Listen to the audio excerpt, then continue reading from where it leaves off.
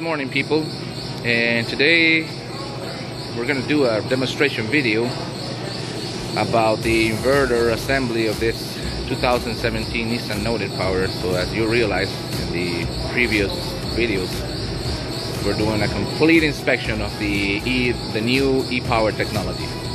So I hope you guys enjoy it, and we will continue then. Okay guys, before we disassemble, we're going to do an external inspection of this inverter assembly. So let's see if we can identify them before doing the disassembly. Okay, so here's our main control. Underneath here is the outlet of the cooling system with a regular temperature sensor. Okay, we'll see over here the part number. Another look. Okay, we have the inlet over here.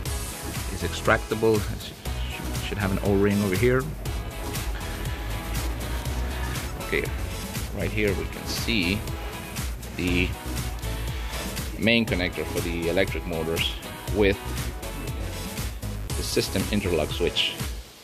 That means when you take off the cover, at the very first moment, for the vehicle computer completely shuts down the hybrid system. It's just a safety mode. Okay, and you will see here 3-phase connector for each one of the system. One to the electric motor number 2 and one to the motor generator number 1. Okay,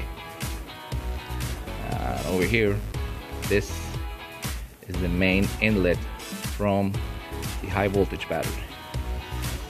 So 2 circle pins, very thick, with a little rubber cover. And this one is the main connector for the AC system. This sends the current directly to the AC compressor. Alright, so we'll continue then.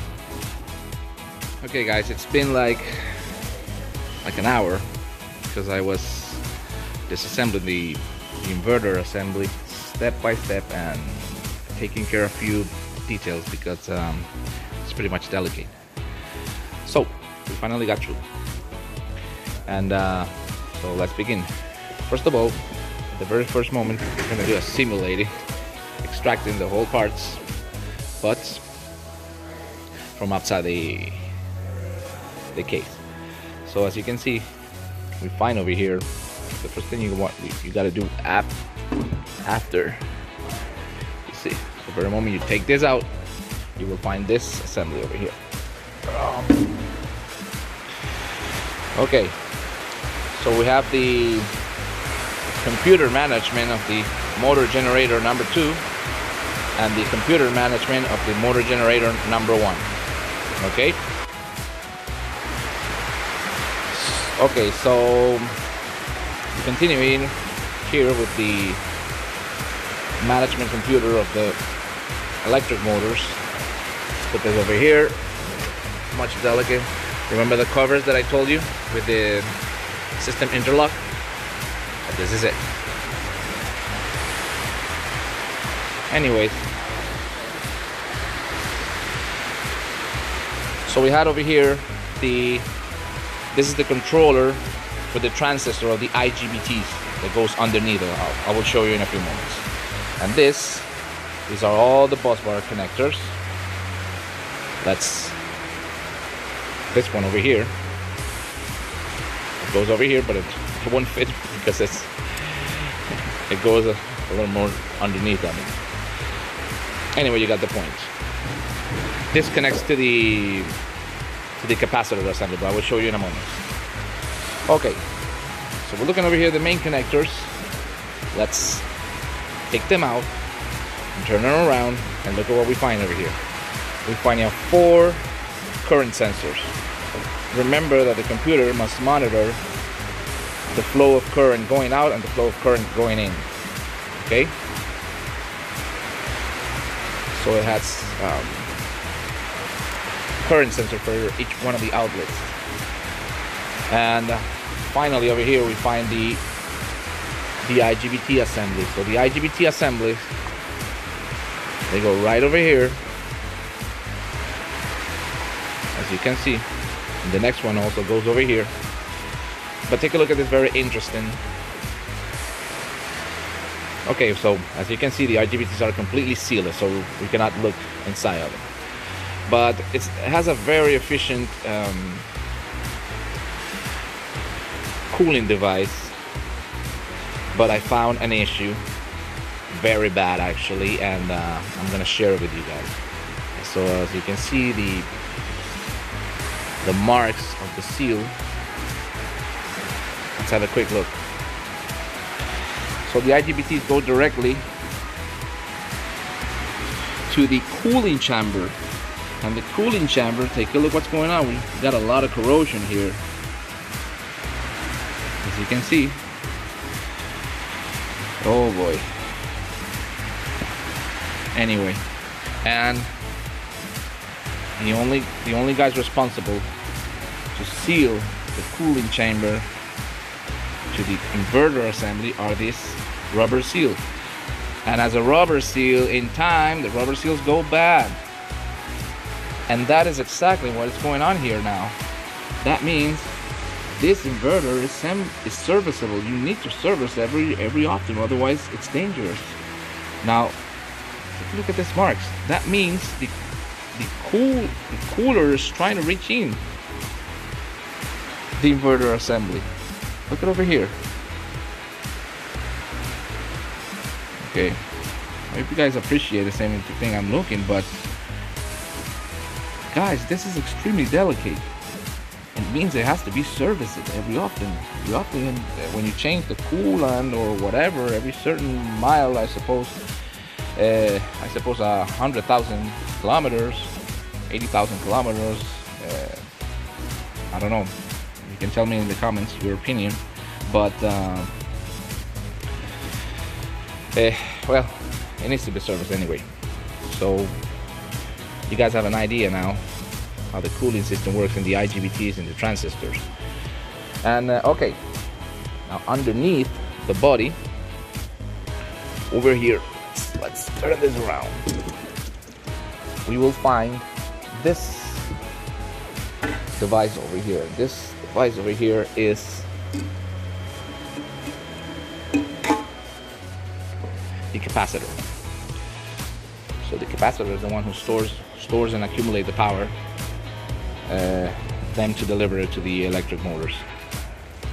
So these are some sort of like power batteries. But I was trying to look for if this vehicle uses a reactor, but it doesn't. That means this vehicle works with its own voltage. That's why the electric motors are that huge, and the battery is 330 volts. That's so it's massive, huge, a lot of power. Okay, and this main connector over here goes right here. This is the inlet from the battery. It uses this device, plugs in right here. Current comes directly into the capacitor assembly, and this two outlets over here are the outlet directly to the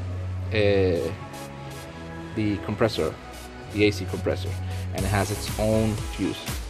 So whether you have a problem with the compressor, it will damage the fuse and won't harm the rest of the system. All right, let's continue.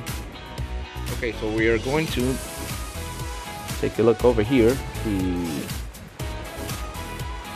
connector for the AC compressor, it goes right here.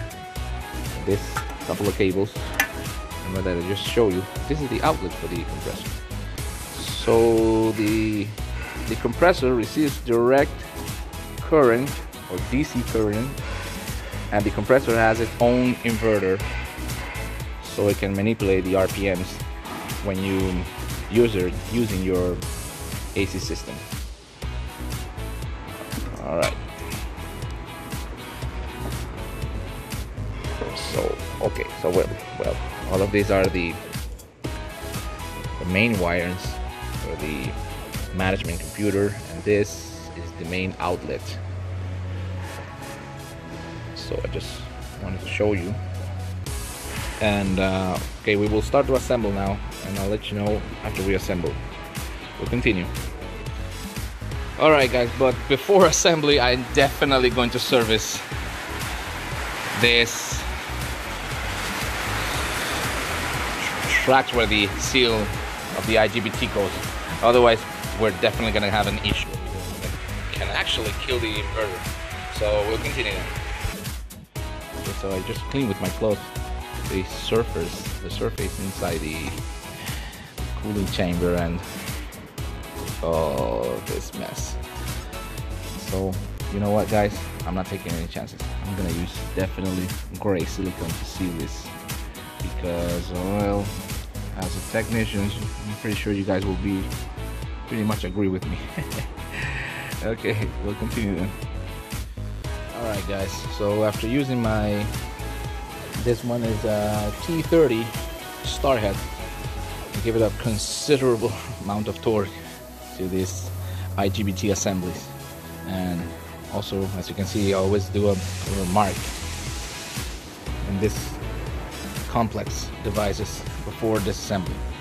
So the next step is we're gonna mount this main bus connector. It goes over here, but of course I have to lift the assembly because it goes out all the way this side. Okay, so remember, this one is the one who connects to the capacitor assembly. So let me just give it some little space, tight it up, and we'll continue. Alright, so we finished to assemble the bus bar that connects the IGBT with the rest of the system, and we tied them up already. Give it a considerable amount of torque. Now we're going to assemble the main bolts. This one, they're a little longer. The bolts for the bus bars are short little ones. Focus, yes. Alright, so we'll continue. Alright, they're mounted. So because we don't want to damage those main connectors, we want to assemble right away the capacitor assembly. Okay, so here we go. That's it. So she fits well. Just gonna tighten bolts over here, tighten 4 bolts over here, and that's it. So we'll continue.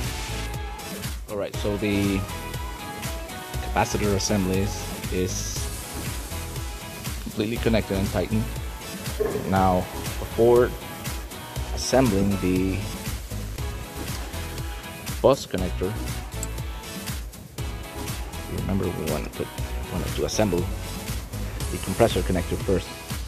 Okay, so we'll continue then. Okay, so we're gonna mount the main connectors over here now. Okay, here we go. So the main connector coming from the battery, and this one is the cables. Get the cables from here. Alright, she's in. We want to make sure this matches a little hole over there. That's it. Now you just have to tighten it up, and that she's ready to go. So after this, we can now assemble the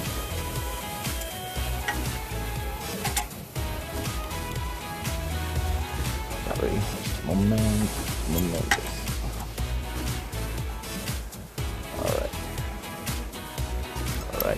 Alright. Okay, she's in now. There you go. That's it. Now one thing we gotta do is just disconnect the cables right here. This one goes all the way this way to the top. Alright, so I'll show you when it's finished. We'll continue. Alright guys, so we finished to assemble the main bus bar that comes from the battery, connects to the capacitor assembly. So as you can see here, the AC fuse, the AC lines with the AC compressor outlet right over here, and the main connector over here. So now we can assemble now the undercover. So we'll continue. Okay, cover is on, completely tightened. Now we head to the other side. Okay, and we are now, well, before assembling this, we're gonna clean it up a little bit, and then she will be located just like this. There you go. So as you see, the current sensor with the main connectors goes connected directly into the IGBTs. Alright, so let me just clean it up, tighten it up, and I'll keep showing to you. We'll continue. Alright guys, this part is a little tricky, but not too much. Okay, so after I just assembled this, the main outlet electrical connector over here with its little clip, it has this cable over here, this one that connects with this. We are going to, first of all, locate this connector over here, right here, and plug in the current sensors. Let's see, here we go. And here we go, the last one. Gotta be very careful, these cables are very thin. Alright, so now what we're going to assemble is the main management unit. Okay, so we'll continue. Alright guys, we finished to assemble the electric motors management unit assembly. It comes together on top of this plate, these two bolts. Everything is connected, so I'm just doing a recheck, make sure everything is well plugged in. The current sensors, this connector that you guys remember comes from the bottom of the assembly. This next connector goes to the outlet, and finally the last controller. So everything's tightened up. So she's pretty much done. Now the last thing to do is use a little sealant, silicone, and put this baby over here. There you go, that's it. And at the very end, you guys remember about the connector interlock, goes right on top of this cover. Make sure plug it in, and that's it. Just tied it up, and she's pretty much good to go. So if you have any questions, just leave your comment. I really hope you guys enjoyed. So the next episode is coming. I'm gonna do the compare this inverter assembly with the inverter assembly of the Toyota hybrid technology. So we will continue then. I'll see you guys in the next episode. Take care guys.